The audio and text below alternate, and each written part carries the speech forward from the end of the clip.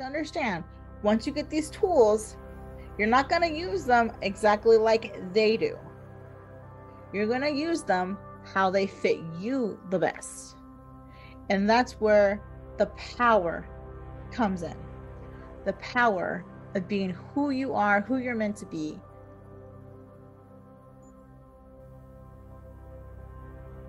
Keep doing that, and I'm going to send you a little bit of Reiki, a little bit of love.